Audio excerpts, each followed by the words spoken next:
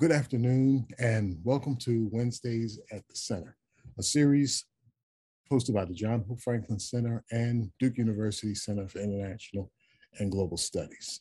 Today, we are very pleased to welcome Anna Soon, Associate Professor of Religious Studies and Sociology here at Duke University, who will be joined by Brian Steensland, Professor and Chair of Sociology at Indiana University, Purdue University, Indianapolis, and Jaime Kucinskas, Associate Professor and Chair of the Department of Sociology at Hamilton College. Today's talk is titled Situating Spirituality and Asian Religions, a conversation about the study of spirituality and Asian religions in the global age. Now, at this time, I will hand it over to Professor Anna Soon. Thank you, Kevin, for your warm welcome and for your introduction. We're very grateful to the Center for hosting this discussion. So Brian is a sociologist of religion who has been working on religion, culture, politics, and civic life. And Jaime is also a sociologist of religion who has been studying yoga, mindfulness movements, and also religion and politics and culture in America today. I myself is a sociologist of Chinese religion and sociologist of knowledge. Brian and Jaime and I have known one another for a long time. And Brian, really, I think you're the one who led this project by bringing together an excellent group of scholars in around 2019 for us to think about spirituality today and how should we study it differently, because the nature of spirituality developments has been evolving. And we had our great conference in 2019, and then the pandemic hit. So over those 2 years, the three of us worked together with our authors and brought together this, I think, fascinating volume, if I may say so myself, called Situating Spirituality, Context, Practice, and Power. I'm going to show you just the cover of our book. It came out of Oxford University Press in the end of 2021. And I'm also going to share screen to show you the page from Oxford University Press, and you can see the different parts of the book. We have a co-authored introduction, and with part 1 on context, part 2 on practice, part 3 on power, totaling 17 chapters written by authors who focus on spirituality in different parts of the world, not just the US, not just North America, but also Africa, Asia, South America. I am now going to turn to Brian. Brian, the floor is yours, and let us hear from you your thoughts on our project as Spirituality Studies 2.0. Well, thank you, Anna. Hi, everyone. I'd like to say two things as preface. One is that this collaboration with Jaime and Anna has just been so fun and intellectually rewarding.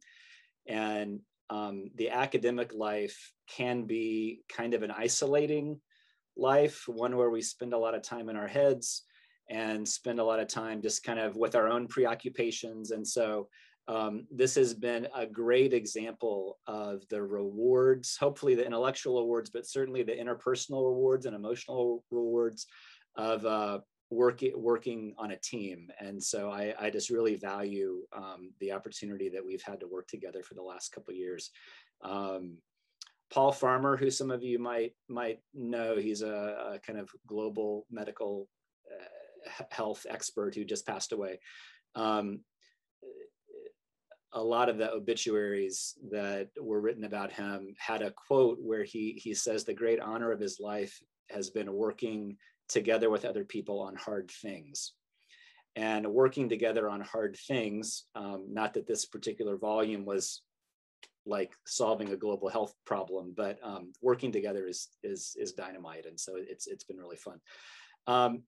The second thing that I should say as preface is I am not a scholar of Asian religions. So I'm going to try and set the table for this project and then hand the floor back over to Jaime and Anna. I study American religion, and I have a long-standing interest in spiritual practices. And in 2016, I fielded a survey on American spiritual practices, and so kind of immersed myself in research on spirituality. And one of the things that frustrated me about the kind of state of the field is the kind of assumption that spirituality is an individuated, idiosyncratic affair, that it is about authenticity to self, that it is about self-knowledge and seeking and authenticity. And all these things kind of connote that spirituality, and therefore the study of spirituality, is kind of off limits to scholars like Anna and Jaime and I, who are sociologists who study the sociology of whatever it is that we're studying. So unlike religion, which we all recognize as being kind of fundamentally social and sociological, the study of spirituality kind of had this overly individuated connotation. And that's true for the definition of spirituality, which is often defined in individual terms. It's defined in terms of individual experience. The measures that we use to study spirituality are often individual level variables. The juxtaposition on a lot of surveys between what counts as spiritual and what counts as religious loads all the communal collective stuff on the religion side and all the individual stuff on the spiritual side. So again and again, there was this kind of sense that spirituality was kind of off limits to sociological analysis. And if there is a central thesis to the book, it is that spirituality is just as eminently social, to use Durkheim's terminology. It is just as eminently social as religion is, even though the discourse of spirituality is a highly individuated discourse. So that kind of sets up this kind of recognition that spirituality is social, just opens up a whole bunch of avenues for interesting conversation and analysis. We were not the first people to recognize and see that spirituality is social, but we tried to bring together what we saw as some kind of disparate threads of this recognition that spirituality is social and kind of tie them together in a framework. So let me just say a little bit about that framework. To say that spirituality is social suggests that both the lived experience of being a spiritual person is sociologically influenced through probably unrecognized or under-recognized social processes. A lot of spirituality happens in groups. A lot of it is supported by collective discourses. A lot of it is afforded by things that we call affordances, the books that people read, the places that people go. All of these things are kind of fundamentally sociological. So what we could call the emic experience of spirituality is a social one, and therefore kind of open to sociological analysis. And then, and maybe this is a little bit harder for the kind of rank and file spiritual person to get their heads around because it's unfamiliar, the whole category of spirituality as a kind of analytic term and as an analytic concept is also socially defined and socially prescribed. What counts as spiritual, what is counted as secular or as religious as opposed to being spiritual, those are analytic distinctions, not real world distinctions. And that set of analytic distinctions is also socially prescribed too. So how do we think about what this this socialness of spirituality is, and what are some angles of vision and points of entree for studying this, we distinguish between the importance of context and the importance of practice, particularly social practice, collective practice, and power as kind of three ways that we can understand the sociological valences, the sociological antecedents, the sociological consequences of spirituality, spiritual experience, spiritual expression, spirituality as a term. And so the kind of link to context being religious context or geopolitical context, something that's highly relevant to what we're gathered here today to talk about, shows up across the book because Asian religion or Asian religiosity is also about context. It's also about power, and it's also about practice. And so the way that we would approach understanding what I guess we're going to call here Asian spirituality really cuts across the way that we talk about context, practice, and power. If there's one thing that I think a lot of the chapters share, it's and I think Anna's chapter in this book does a particularly good job of highlighting this. If there's one thing that they share or that kind of thematically links them, is that we see spirituality as a fundamentally relational concept. That what spirituality means, how it is experienced, is understood and experienced in light of the others that spirituality has. And so if spirituality is being discussed in a largely monotheistic religious context, spirituality is understood vis-a-vis or against that monotheistic religious context. If spirituality is being discussed in a largely secular context, maybe a pluralistic secular context, it has a whole different set of connotations and meanings and lived experiences. So it's that relational way that we think about spirituality and the kind of contrasts between spirituality and not spirituality that I would say is some of the connective tissue that links both the different pieces of our own agendas and the work that shows up in the chapters. So I'm going to throw the ball back to you, Anna. Thank you, Brian. Thank you for that discussion. I think the role Asian religion plays in our thinking is that it isn't an area we study, one of many areas, but rather by looking at the issue of spirituality in the context of Asian religions, it challenges our fundamental conception of terms such as religion and spirituality.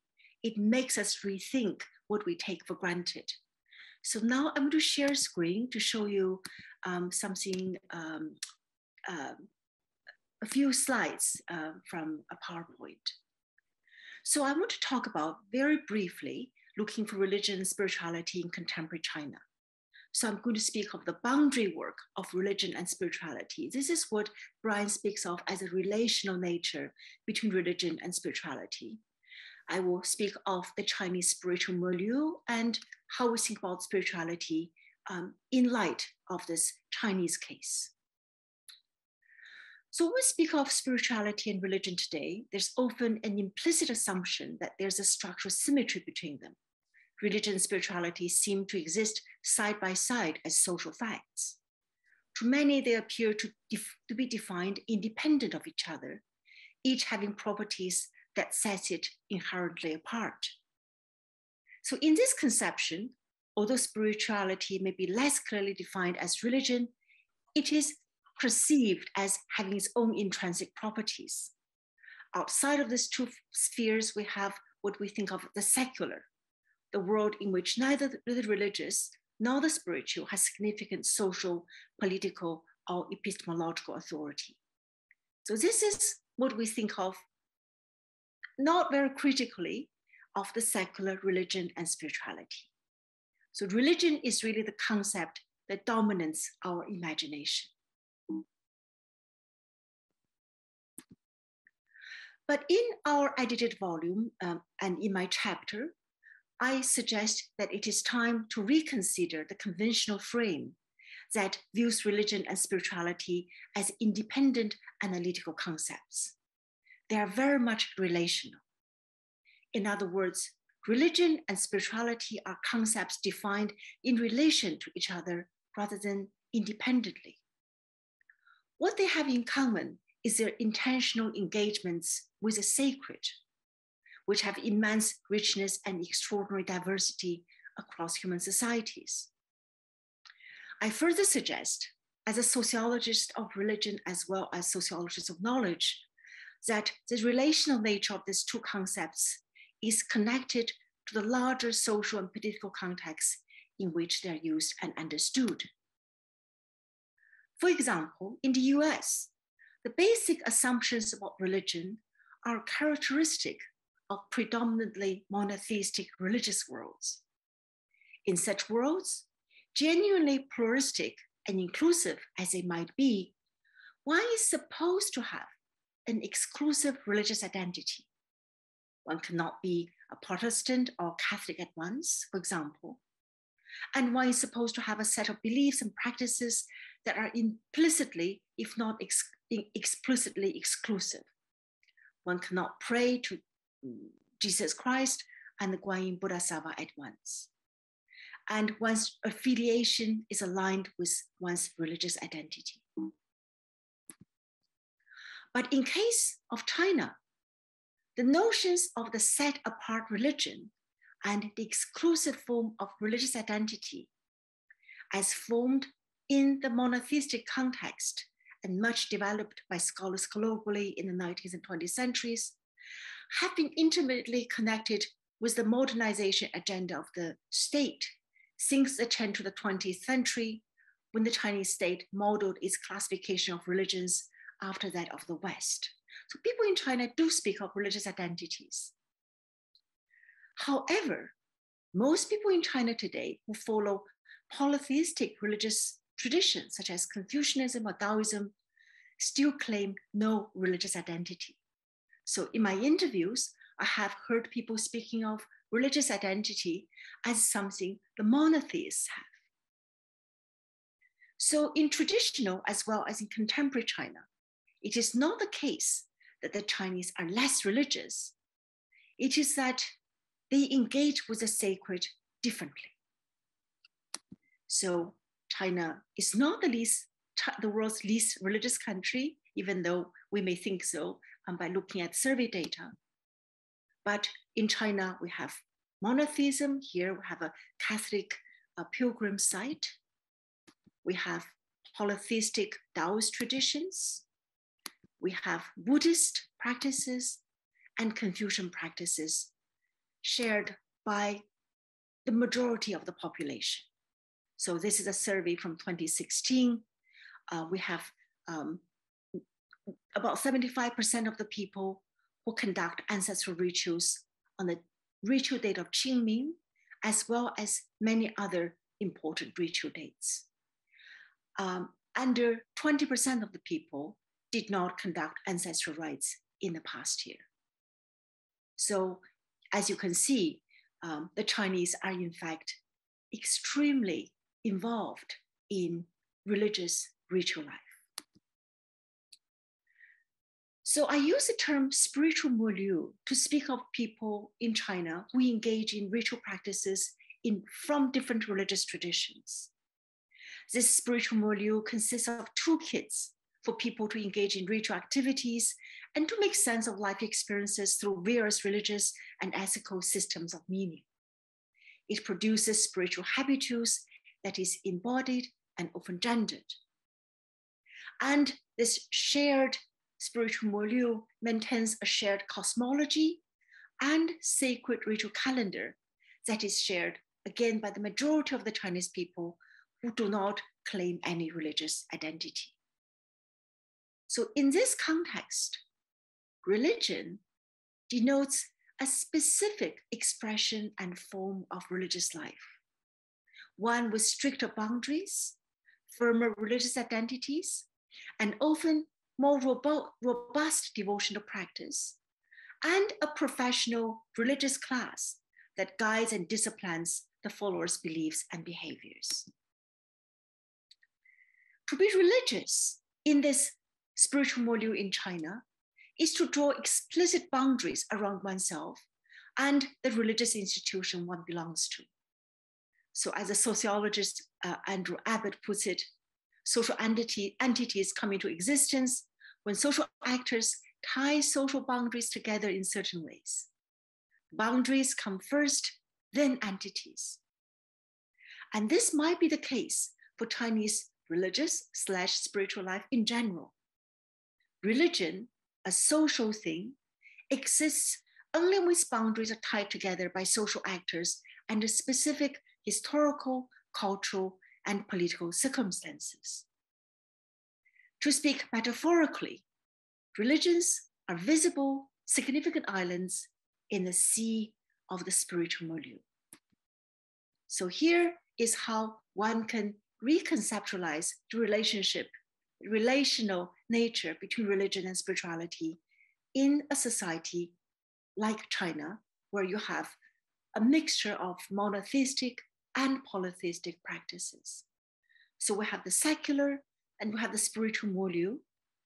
And religions are entities with stricter boundaries, more clear identities that mark itself as separate from the spiritual milieu, but it is still part of it. I shall end here and pass this to Jaime. Thank you so much, Anna and Brian, for teeing me up. So I'm going to shift focus a little bit. So for the book, I focused on this section and mostly edited the section on power and how power shapes spirituality. And as someone who studies how mindfulness has traveled across groups of people and across institutions, I wanted to start by just framing mindfulness framing spirituality writ large as more of a verb, as more of a doing, as something experienced and something practiced, something ever adapted and ever in process, rather than thinking of it as a noun fixed in time and space. I also think it's important to think about spirituality as plural and heterogeneous, so it's containing a lot of different forms. And the forms that I'm going to talk about are really different than the ones that Anna was just talking about in China. And as she was talking about, so we're conceptualizing spirituality as this boundary object. It's shaped by its context and it's porous at that. So it takes on elements of the context that it's a part of. So looking specifically at mindfulness as I do in my chapter and yoga as well, you can see how these adaptations have shaped what the practices are, how people understand them, how they're framed, how they're moved across places and institutions, and how they impact people in different ways. So in my chapter and in my monograph, The Mindful Elite, I examine how professionals and elites have adapted mindfulness to appeal to other affluent people across powerful organizations and institutions, as well as to mainstream Americans. At the vanguard of the mindfulness movement is Jon Kabat-Zinn. He's a PhD. He's also a student of Zen Buddhism, and he was a founding member of the Cambridge Zen Center. So he developed his mindfulness-based stress reduction program beginning in 1979 at the University of Massachusetts. And he took yoga and he took his studies and practices from Buddhism and he translated them into secularized practices to appeal to people in pain, people with stress, people using healthcare services. He worked and talked and strategized on how to make mindfulness more popular with several other organizations and groups of people. And in a working group report from 1994 for the Center for Contemplative Mind and Society, he discussed their strategy for making mindfulness more popular in the United States and internationally. And so he writes in this report, it's important to point out that there should and can be no fixed form for this to happen.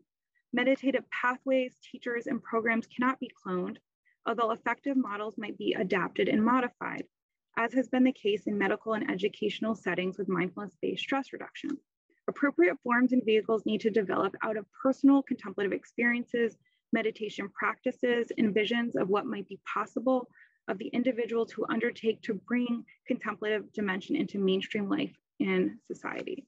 These forms will have to interface in appropriate ways with the social terrain and be sensitive to professional, institutional, generational, and ethnic cultures and their values. And so from the get-go, he assumed and strategized that it was okay for people to adapt mindfulness as they moved it into new institutions and locations. So consequently, mindfulness never had a single regulatory body that oversaw training and certified mindfulness educators through one official outlet. So it's different from a religion in that respect, where it just moved in all of these directions and all of these different people adapted it as they saw fit. So since then, mindfulness has moved into top businesses. So Fortune 100 companies like Google, into financial services and venture capital, into healthcare, the military, sports. So in basketball, for example, law, business, prisons, and elsewhere. And so you see it moving everywhere. And as it moves, it changes. And so in particular, I wanted to share one example that is pretty striking to people about how mindfulness was adapted for soldiers, for law enforcement, and for veterans. If you want to pop back onto the slide. So the quote that I'm going to show is from someone who is bringing mindfulness to veterans and to law enforcement officers. So Michael Taylor, he was a former Air Force pilot who studied Karma Kagyu Buddhism at Naropa University. He created his program, as he said, to appeal to blue collar, get her done kind of guys. He drew from a mission-oriented operational perspective used in the military, as well as from sports performance language. So this is a really masculine version of mindfulness. And as you can see in this quote from him, he said to me in an interview, we teach him breathing techniques in terms of kind of regulating the nervous system. Naropa is very much Kagyu, and our team comes very much from that tradition. And so we start out with the nervous system regulation pieces, and then we transition into teaching them shamatha and vipassana. And the shamatha, we call it riding the breath. And vipassana, we call it the zone. But all of our techniques are pulled from the pantheon of Tibetan Buddhist practices, all of it. And so here you see this adaptation, the secularization of Buddhist-inspired practices into a secular masculine professional sphere. You can see, so he removed explicit references to Buddhism. He brought in language that would be familiar and resonant to his intended audience. He didn't call it a mindfulness program. He said, like, I'm even farther out there. He said, my program is mind training.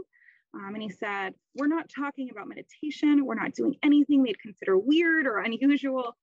We don't even use the word meditation. We don't use the word mindfulness. It's all couched in science in terms of the neuroscience and nervous system regulation. It's under the rubric of peak performance in terms of what we present to them. And so you can see how much Buddhist, so Kagyu, Karma Kagyu Buddhism was changed as he moved it into a program to appeal to the military. Their program even used military and law enforcement training to teach mindfulness. So using real guns and multiple assailants, which he suggested would give ordinary meditation teachers and a lot of therapists a conniption fit. So some have looked at these programs in the military for soldiers in the army and programs like Taylor's and question, like, where have the Buddhist ethics gone?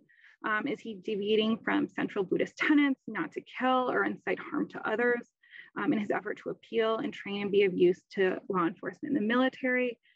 His argument is that he's trying to relieve suffering and focus attention of these soldiers and these law enforcement officers. So you can see, you can start to see how the institutions that they're moving in have such a profound impact on what these practices are, why they're used, who's using them, and for what purposes. And you can see how elements of more traditional Buddhist traditions are taken out.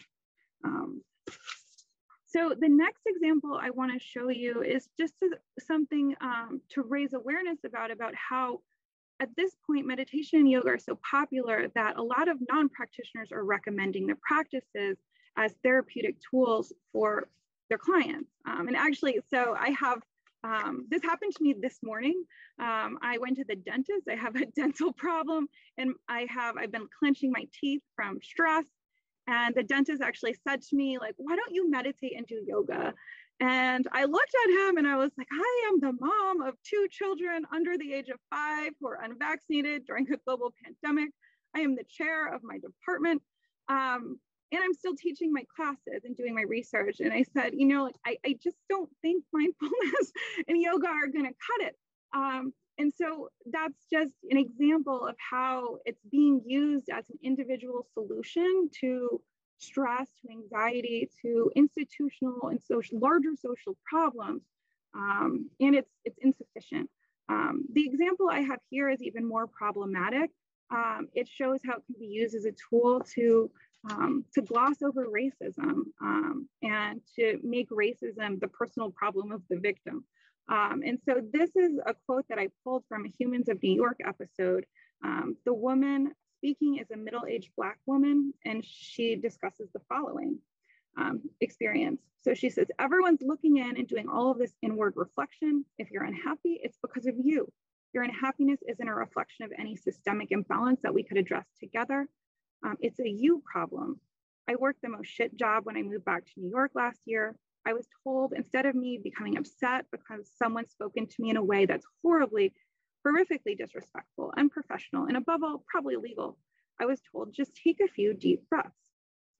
Maybe you should get the mindfulness app, the meditation app. Are you serious? The things you're saying are not only not relevant to my job. Why are you commenting on my body? Why are you commenting my weight? Why are you commenting on my hair? Don't tell me to meditate my frustration away, because my frustration is valid and it's real and it's coming from a genuine place. And I wouldn't be frustrated if it didn't matter. So here you can see how her manager is using mindfulness as a way to take the blame for problems of systemic racism and interpersonal racism and prejudice. And instead saying, oh, you feel uncomfortable, go make yourself feel more comfortable by doing a mindfulness app. And so here you can see how the context is really important in understanding what's happening here, and how spirituality is being used as a tool by someone in a position of power. The last example, how much time do I have? A couple more minutes. So I'll go through the last example relatively quickly. And this example is meant to show how the teacher may be portraying spirituality or spiritual practices in one way, and it can be received by audiences in quite a different way. And so having different perspectives on what's happening and acknowledging these gaps in transmission are also really important to understand, and how they happen in pattern ways in different secular locations. And so the class that I studied with this group of students was a yoga class at a secular elite college. I attended the class and took field notes, and I had several students doing the same. And the students also interviewed their peers and got a perspective that I don't think I ever could have gotten on my own.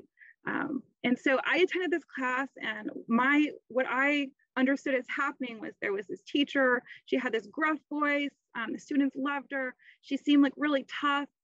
But what I saw her doing was bringing together language around exercise and strength building with spiritual language and with some Buddhist language. So in the beginning and the end of the practice that I'm referring to, she talked about the wisdom mind. So she said, listen to the wisdom mind, to be still. She said, at the end of the practice, she said, and this comes back to Buddhist prayers. So may you be happy, may you be healthy, may you have loving kindness, metta, may everyone you meet have it too. But then after she talked about some of these spiritual components, she kind of like returned to her gruff exterior and said, well, let's get to that ab workout, cut out the chatter. And so what I saw was this admixture of these different influences shaping her class.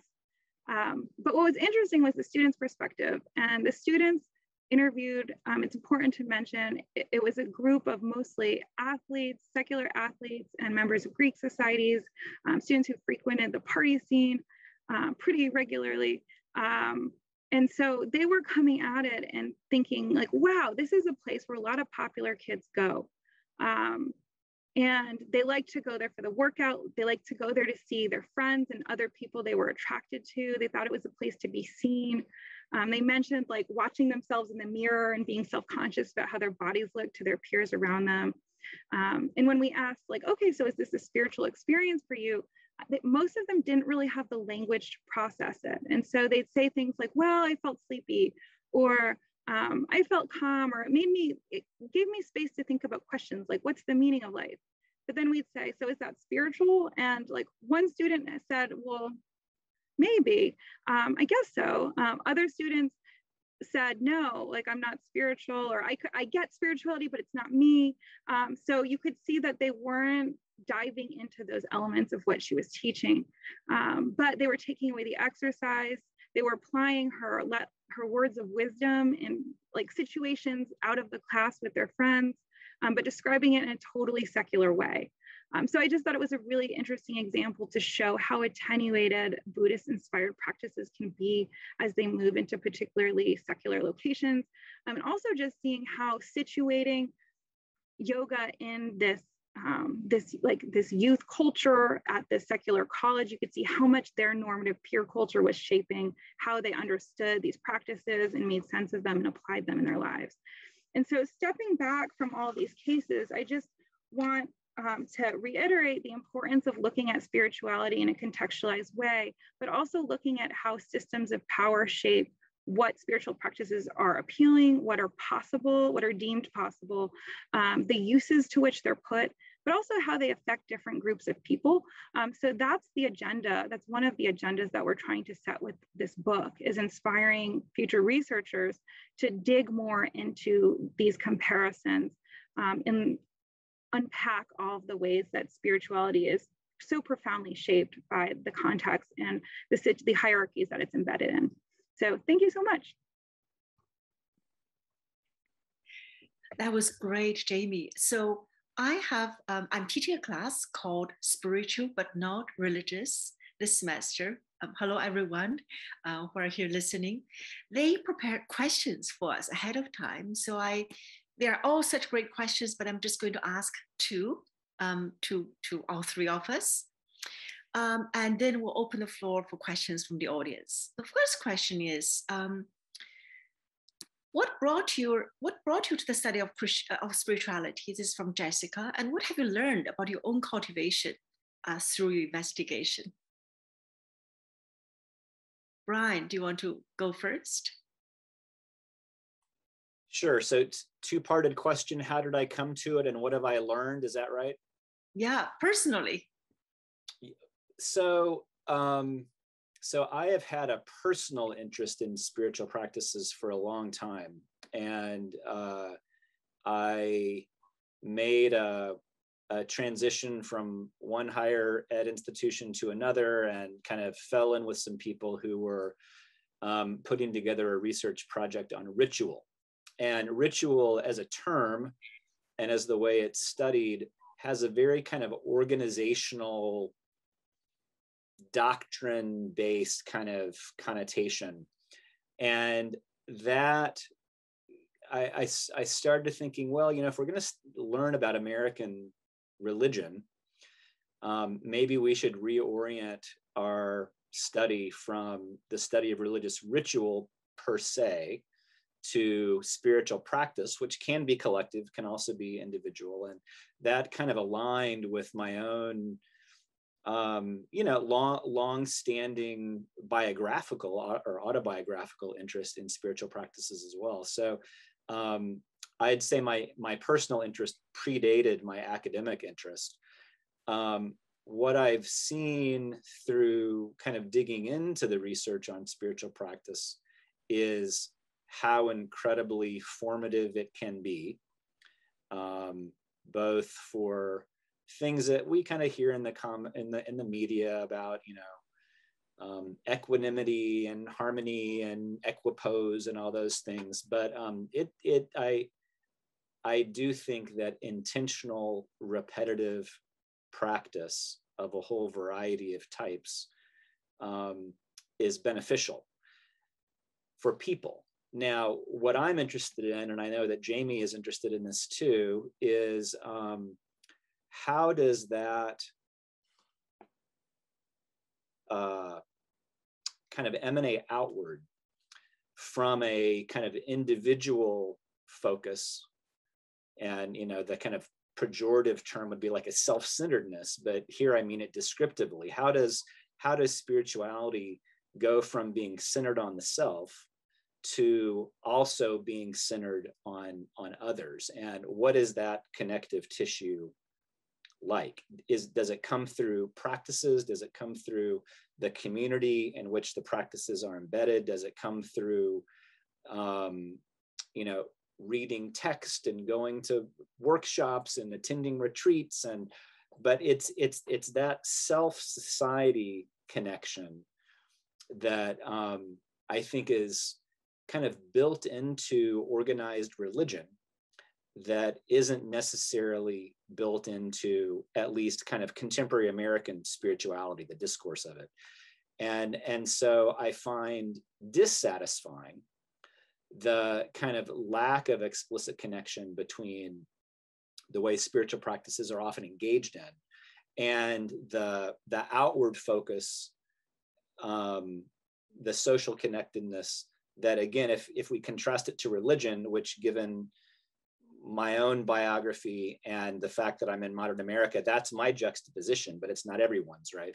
It's that linkage that I find a little bit wanting, and think a lot about what we as a society and we as kind of members of organizations can do to forge a clearer connection there.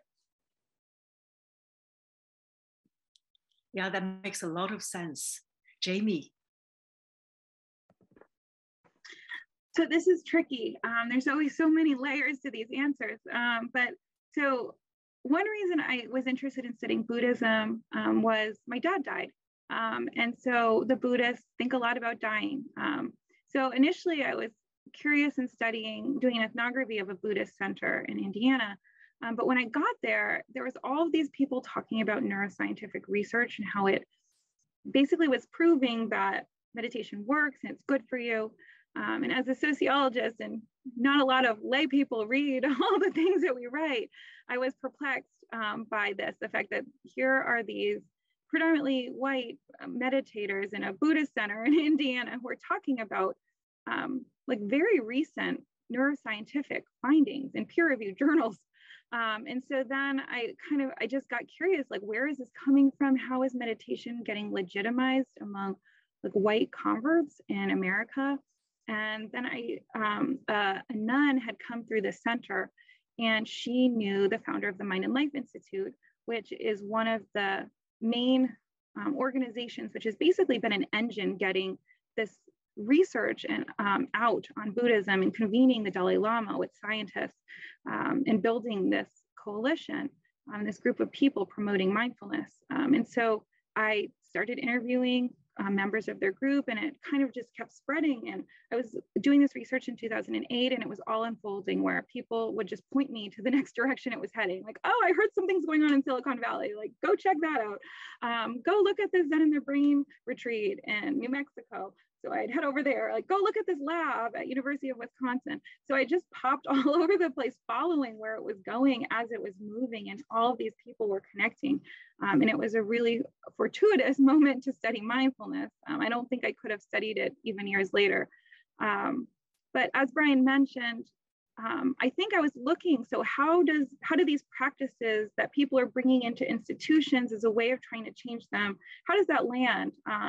Do these changes happen? Do these larger organizational changes in culture, in values, or in structures happen when you bring a meditation program in?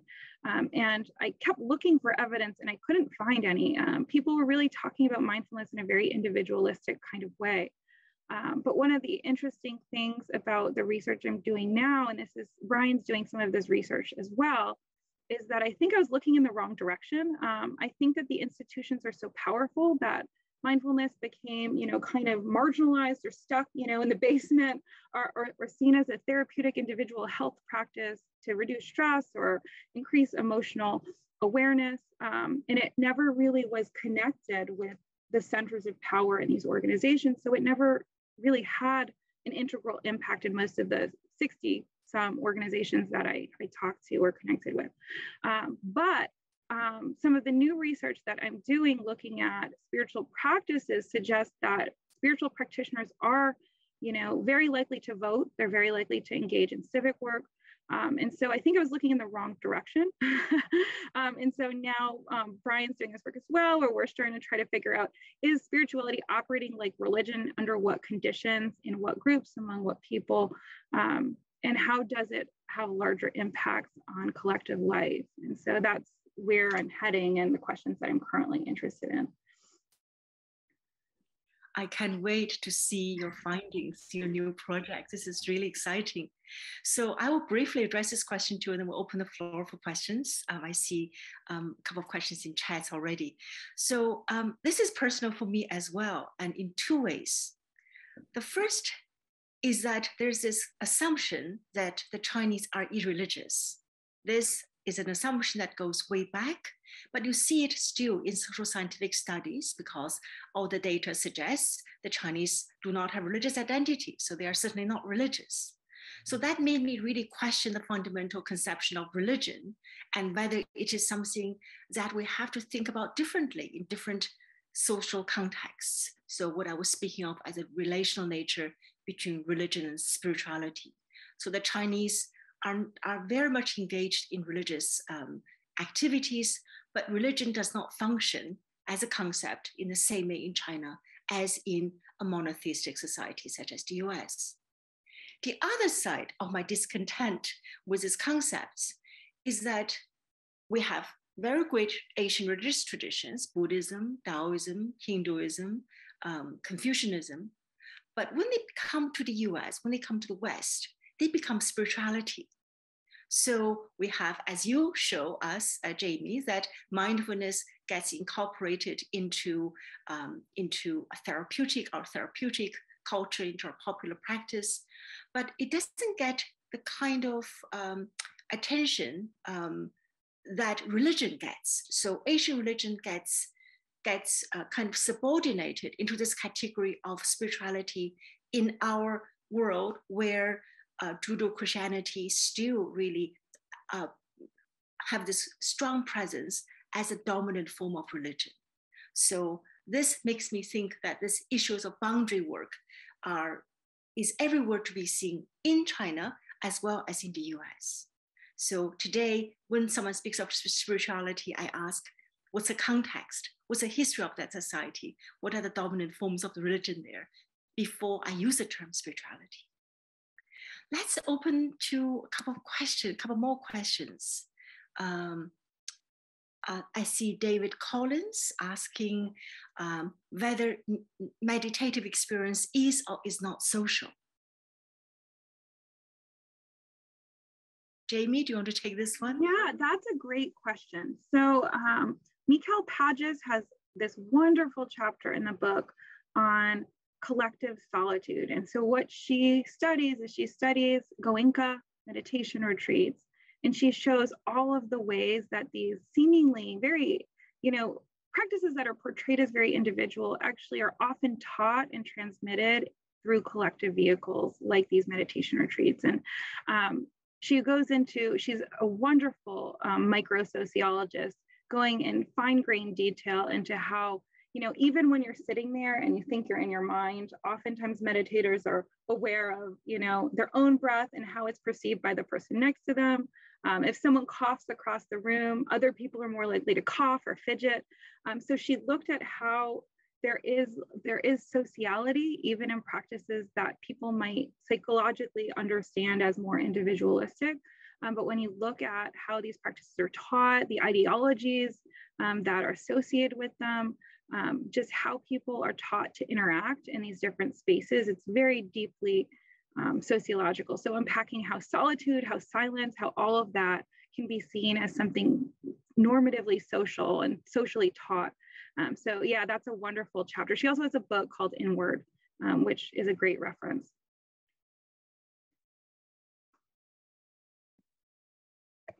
Other questions from the audience? Matthew Hayes has his hand raised, if you can unmute him, or if he can unmute himself. Hi, can you hear me?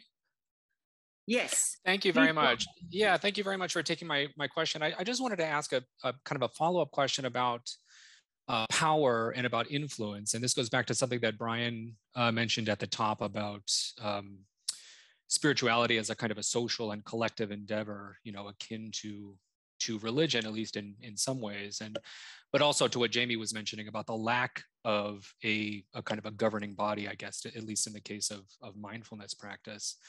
When I think about collective aspects of religion, I think about the kind of interconnected nature of communities and followers and things like that, but also about a sort of central node of institutional authority, that sort of organizes and taxonomizes and disseminates and maintains religious knowledge, right, within these communities. So I'm wondering what institutional authorities or kind of nodes do you locate in these Asian spiritual communities in your book, if we're to take these two worlds as similar, right, similarly collective and similarly connected in that way? I guess to ask it another way, I'm sort of wondering if they all follow Jaime's model of mindfulness as having sort of no or a very diffuse central authority, if that makes sense. Are there sort of exceptions to this rule, or do they all kind of cohere?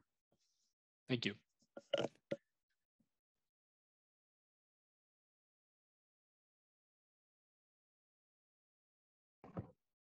I can start off, but I'm curious what everyone else thinks too. So across the different cases, if you think back to the models that Anna was showing, I think we've got different kind of larger macro contexts, and they're all different at different levels. So considering like the state government at hand, considering whether, people are interpreting and using spiritual practices through religious organizations, which they are in some of the examples, like in Ann Swidler's chapter. Other places it's happening outside, like in my chapter. But also you can see, so Rachel Rinaldo has another chapter on Muslims in Indonesia. And that chapter is particularly interesting as well, because it shows how Sufism and other aspects of Islamic spirituality have kind of like dovetailed at different moments with mainstream Islam, which has been tied to the state in Indonesia. And so what we're doing is we're looking at different contexts where all of these situations are different in an effort just to kind of lay out these comparisons and raise it as a question, and hopefully inspire other people to look for other kinds of patterns.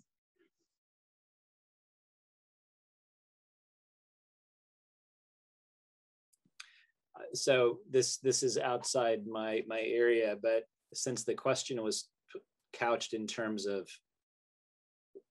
where authority resides, if we kind of use the Weberian distinction between bureaucratic authority and charismatic authority, I think a lot of it resides in charismatic leadership that is less reproducible over time and less embedded in codified doctrine and documents of various types with sanctions associated with them and such. If we think about the spiritual milieu, at least in the US and the modern West, and I'm a little bit more reluctant to generalize outside of that, a lot of the authority is really I don't want to say it's charismatic in nature. It's not that the authority isn't there. It's that it's less likely to extend beyond the charism of the leader. So it's not that authority doesn't exist, but it looks different. I agree with both of you. So I'm going to pass on this question. I think you answered it perfectly. David. Thank you very much. Yeah, that's very helpful. Thank you. So I had asked the question about social dimensions of meditation, and I thought Professor Jaime's reply was fascinating, but I'd like to offer a little more challenging example. I'm largely Buddhist. The way religion, of course, is constructed in the West isn't as Professor Sun has highlighted. It's distinctive to our culture. But anyway, I've had rather rich, long-standing training in meditation procedures, including the absorptive jhana states from old school Buddhism, which Kabat-Zinn and the Vipassana folks coming out of Burma had largely left out, but they're remarkable. And I've had the experience of waking up at night out of dreamless sleep in the middle of the sequence. So the challenge is that a religious experience, a spiritual experience, a socially constructed experience, or neuroscientific experience? Thanks very much.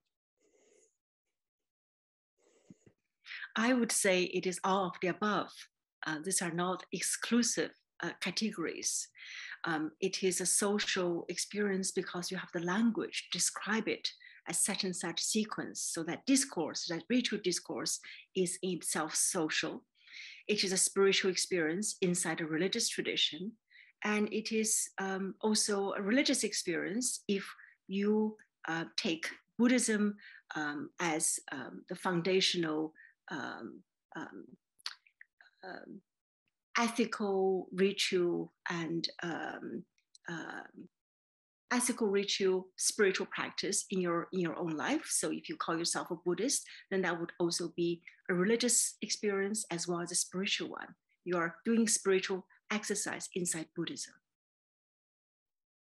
Would you agree, Jaime?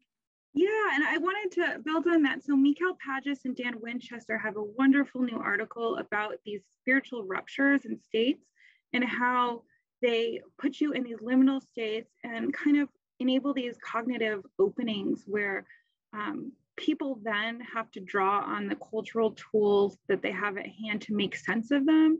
And that influences the impact that they have. So does like the way you interpret it as like, oh, is that related to sleep? Or was that something that, you know, just happened and I'm going to let it go and keep moving? Or is it something I'm going to hang on to and interpret with a certain kind of meaning and then reaffirm my commitment to my practices within Buddhist traditions?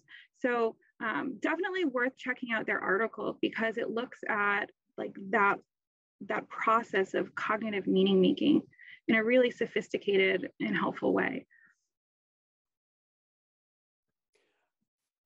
I'll offer real quick how much of contemplative practices, whether it's the Via Negativa folks in the West or the Zen folks in the East, are looking to question our frameworks of interpretation. Put a little glibly, but sincerely, it's how much of it's an exercise of honesty, looking at how we look at things. So your comments are cogent, they're rich, but I'm a little hesitant to give so much weight over to the interpretive framework when such emphasis in these particular styles of practices are explicitly directed towards questioning our frameworks, looking at how we look at things. Thanks again.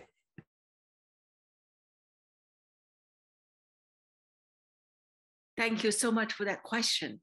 I can see that our hour is up. So thank you all for attending. So now we're going to have an informal discussion with the students. We're going to use this as a virtual classroom. Thank you so much, Alex. Thanks so much, Kevin. And thank you everyone for making this possible. We are going to just stay here for informal conversation. Well, thank you. Thank you, Professor Sun, Professor Steensland, and Professor Kucinskas, and thank you all for attending today at Wednesdays at the Center. We'll continue 2 weeks from now, which would be on March 16th, with a subject entitled Hong Kong Takes Flight, Commercial Aviation and the Making of a Global Hub, with John Wong, Associate Professor at the University of Hong Kong. So thank you again. Hope that you come back on Wednesday, March 16th. Thanks everyone for this very great discussion. Thank you and have a great day. Thank you so much, Kevin. Thank you for hosting us. Thank you. Thank you for joining us.